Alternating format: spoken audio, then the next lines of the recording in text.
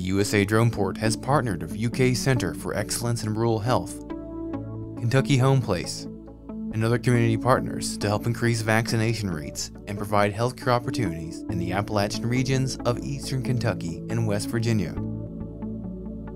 A grant from the U.S. Health Resources Services Administration has enabled our outreach and research to continue in the fall and winter of 2021.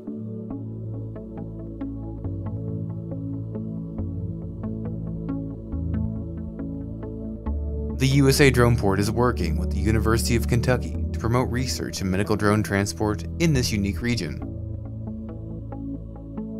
The USA Droneport demonstrated testing methods and solicited community feedback to better gauge the perception of UAS-based activities during times of ecological emergency or pandemic.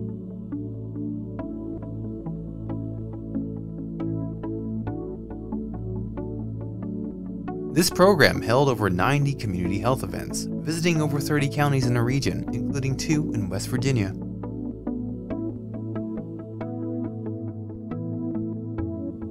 The USA Droneport discussed past and upcoming projects, including Project Jericho 1 and 2, demonstrated the capabilities of small unmanned systems, and engaged residents of these communities in better understanding our goals and intent when flying drones in the region.